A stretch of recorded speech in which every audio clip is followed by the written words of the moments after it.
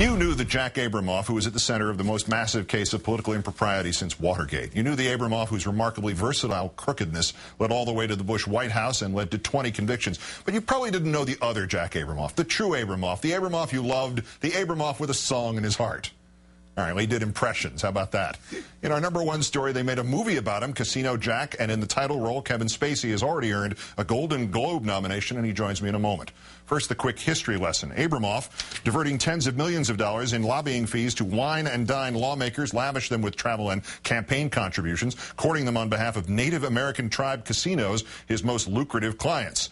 He pleaded guilty and was sentenced in 2006, served 3.5 years in a federal prison for fraud, corruption, and conspiracy, but he always walked really nicely. The Abramoff dealings led to the convictions of lawmakers and bureaucrats and businessmen, 20 of them all told, including Bush White House budget official David Safavian and former Republican Congressman Bob Ney, who is now studying meditation with Buddhists in India. As for Mr. Abramoff, he recently finished a stint working at a kosher pizzeria in Baltimore while living in a halfway house.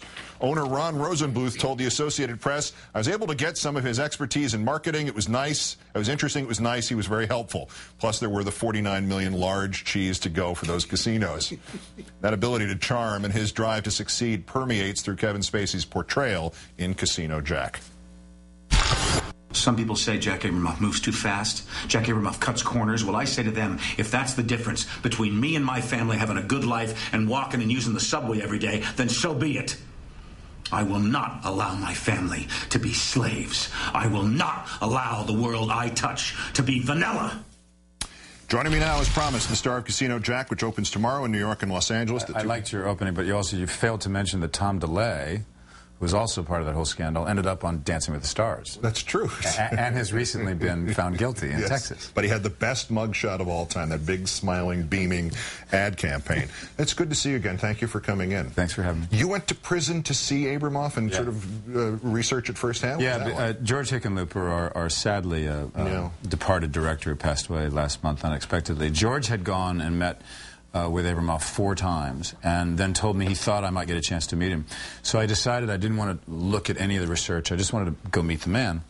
And so we went to Maryland-Cumberland Federal Prison and spent a whole lot of time with the man himself, and it was a really unique opportunity. First of all, to meet him in that circumstance was probably not the best place that he wanted to meet people, but other than the fact that I think he was bitterly disappointed that it wasn't George Clooney playing him, we had a really frank, very open conversation. I was more interested in sort of the emotional terrain of what he was going through in those 2 years rather than the case itself, because I knew I could vet other people and I could find out what was factual and what was not. But he was, I could see, even in those circumstances, that when he was at the top of his game, why he was as successful as he was. He's very passionate, very charming, believed in Republican principles, was a faithful man, dedicated to his family and his religion, charming, funny, impressionist, as you mentioned.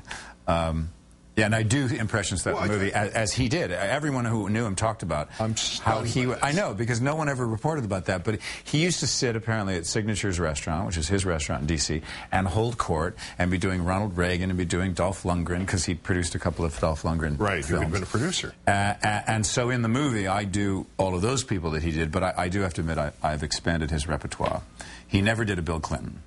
So that's your mine. little poetic license. But then again, I've never done a Dolph Lundgren, so he's expanded mine. But that I don't want to focus on it because there's so much to talk about. But that is one of the most delightful unknown facts that I've had in my experience, particularly in this subject, since I found out that the late Walter Matthau, who he told me that he did a series of impressions of sports broadcasters.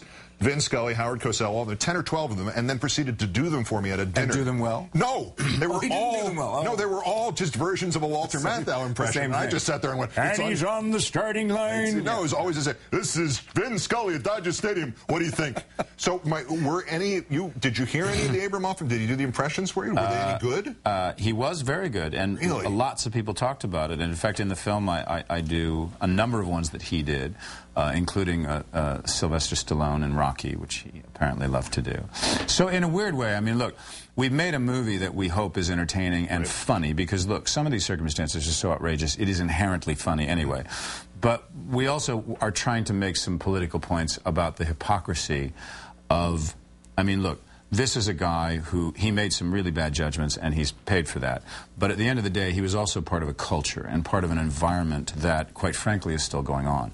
So the idea that we threw this bad guy in prison, and look how we've cleaned up the industry, I think we just had an election that kind of proved that's not exactly the truth. Well, certainly the staffing of the elected people right off K Street suggests that there's several other Jack Abramoffs, maybe not as good at it, waiting to be found.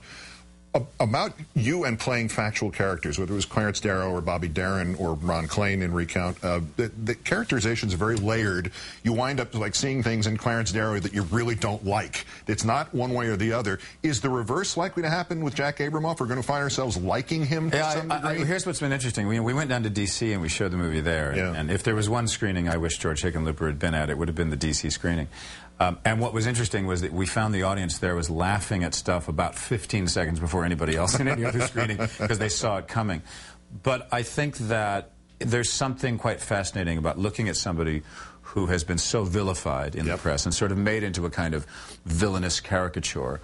Well, how do you take a person like that and make them into a fully rounded human being? And that's what I love about the acting profession. It's a very humanizing experience because when you have to put yourself in someone else's shoes and imagine what it was like, if they're not just an evil person who was setting out to do evil, which is, you know, probably interesting to play for about 10 seconds. But rare in real life, yeah, really. Rare in real life. So you're trying to look at circumstances, you're trying to look at what the decision-making was, what did he think he was doing, because on a lot of other levels, in addition to things he did that he got in trouble for, I couldn't find any evidence that he had a fabulous Swiss chalet, that he had his own private jet, that he was living high on the hog. So you look at all that money and you say, well, what was he doing with it? And in his mind, I think he was trying to do good things, and therefore it justified some of the other stuff that he did do. All right, so it's we've had Mr. Klain already now.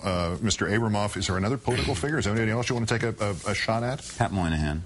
Really? Yeah, what a great figure. Oh, my goodness. What a great figure. Probably a really great story, too. Yeah, how? And there's actually just been a book that came out of Moynihan.